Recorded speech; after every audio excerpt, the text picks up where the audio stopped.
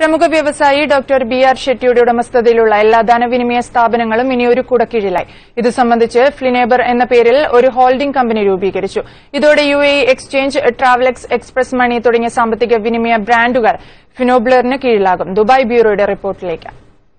40ലേറെ വർഷത്തെ വ്യവസായ പരിചയവും 18,000-ലേറെ ജീവനക്കാരും പ്രതിവർഷം 150 ദശലക്ഷം ഇടപാടുകളുമുള്ള കമ്പനിയുടെ അമരക്കാരനാണ് കർണാടക സ്വദേശിയായ ഡോക്ടർ ബി.ആർ. ഷെട്ടി.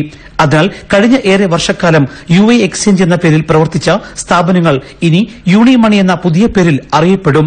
യൂണിവേഴ്സൽ മണി എന്നതിന്റെ ചുരുക്കപ്പേരായിട്ടാണ് യൂണി മണി എന്ന് ഉപയോഗിക്കുന്നത്. അതേസമയം UAEയിൽ പഴയ പേരായ UAE എക്സ്ചേഞ്ച് സെന്റർ എന്ന പേരിൽ തന്നെയാകും അറിയപ്പെടുക. സാമ്പത്തിക വിനിമയ ബ്രാൻഡുകൾക്കിടയിൽ കൂടുതൽ ദിശാബോധവും ഏകോപനവും രൂപപ്പെടുത്തുക എന്നത് ലക്ഷ്യമിട്ടാണ് ഇതെന്ന് ഹോൾഡിംഗ് കമ്പനിയായ FINABLRന്റെ സ്ഥാപകനും ചെയർമാനുമായ ഡോക്ടർ ബി.ആർ. ഷെട്ടി പറഞ്ഞു. FINABLR is a holding company which will hold all our financial companies like UAE Exchange, Travelex, Express Money, Remit to India. It's a technologically driven company and it's a fintech company. United kingdom കേന്ദ്രമായിട്ടാണ് FINABLR company പ്രവർത്തിക്കുക. നിലവിലുള്ള UAE exchange, ട്രാവലെക്സ്, express മണി തുടങ്ങിയവയെല്ലാം ഇനി ഈ കുടക്കീഴിലാകും.